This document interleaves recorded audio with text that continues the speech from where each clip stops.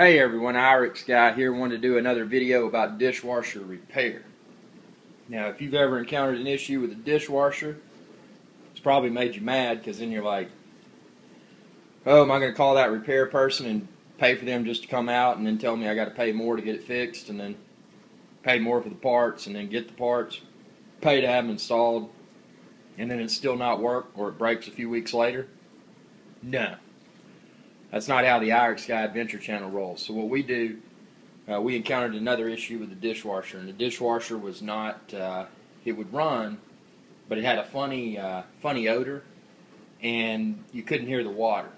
So what had happened when we were working to resolve the other issue with the dishwasher not draining, part of that fix was sliding the dishwasher out. So what we inadvertently did is kinked up the water hose that goes to the dishwasher, and it was actually on the sink side instead of the dishwasher side. So if you look, you see that little silver hose back there coming out of that drain right there, or the little faucet thing next to.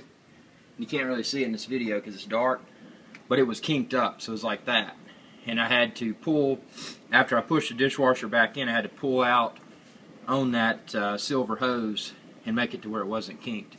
And that's all that it was. So if you have a dishwasher that you've been troubleshooting, and then you put it back together and you slide it back under the counter or wherever, and it doesn't work, there's a good possibility you got a kink in your hose and or your water hose got disconnected. So check both the end under the sink and the end on the back of the dishwasher. It'll probably be the sink side. But thanks for watching. I hope this video helps you out, and share this video with others. Y'all have a good day.